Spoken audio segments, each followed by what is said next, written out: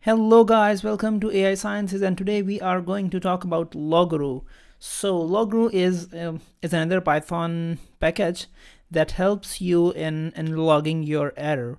I mean, it does not stop the execution of your error. It actually logs it out for you. Let me give you a very brief explanation of it. So first of all, this is how you can install it. Pip install Loguru, simple, right? And then for example, you're writing a long code, and inside that code you write a lot of print statements in order to make sure that if your code execution stops, then where and why is it stopping. So that is really a bad practice nowadays. So Loguru helps you in avoiding this bad practice. How? Right? So first of all, this is how you can install it. Exclamation mark, or you can say the magic sign, then pip, then install, and then Loguru. So after that, if we say logger, so we have imported Loguru as logger. From Loguru we have imported the logger. So we'll say logger dot we'll say debug, and here we'll write the debugging message, whatever we want to say. So let's say we'll say debug.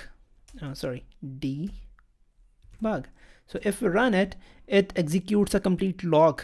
It executes that exact time when this logger was displayed, and it also explains the message that is inside the logger, right?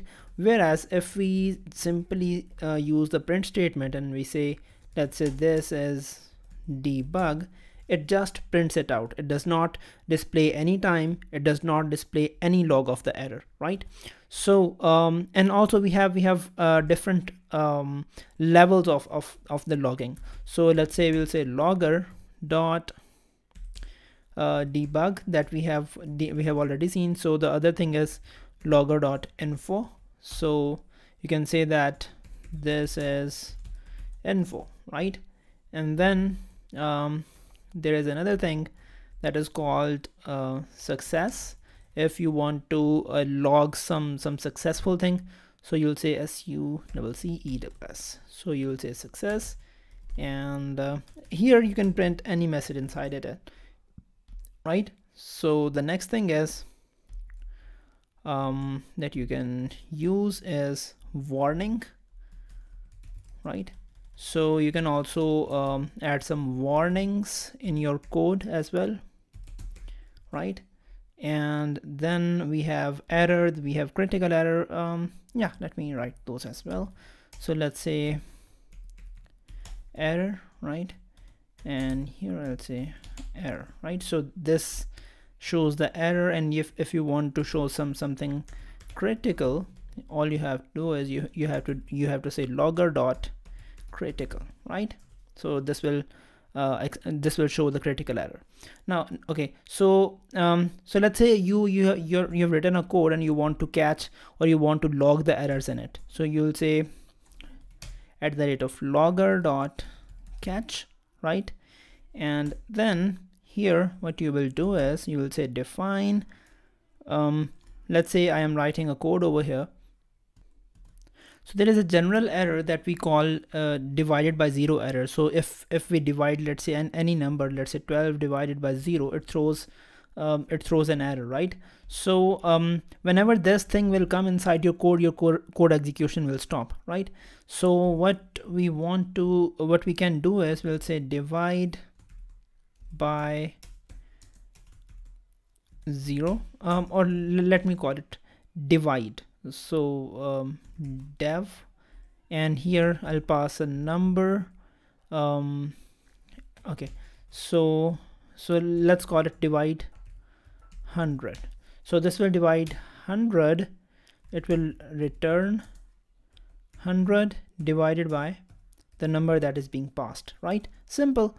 So let's say if we say divide 100 and we pass some number, let's say 10 to it, it will return 10. Simple.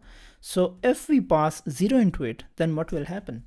Here you can see that the logger has logged the whole information from the beginning, where the file is residing and everything. And I mean the whole error log is there. And if we go at the end of this error, it will display that it is a 0 deviant error, deviant by 0, right?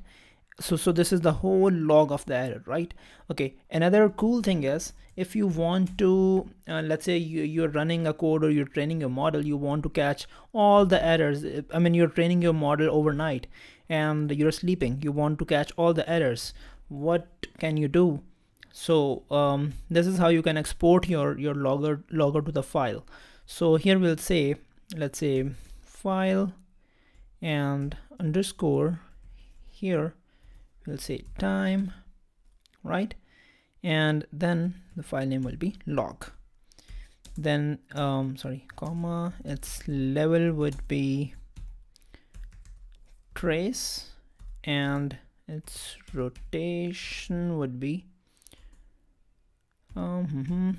let's make it 100 MB, right? So it will create a file with the timestamp, and that file will be having all these errors that will be inside your code. Let me run it and let's see. Here is the file, right? Here is how it looks. So let me open it out with the notepad, and here is the whole export of the log error, right? How doesn't matter how many errors it produce, it will come over here. So I mean we can make a lot of complex uses of this logger or Loguru library as well. Let's say you have written a code, you can raise the exceptions and stuff like that. I mean, it has a lot of uses. If you want to learn more about Loguru, you should refer to the basic documentation of this Loguru. Thank you.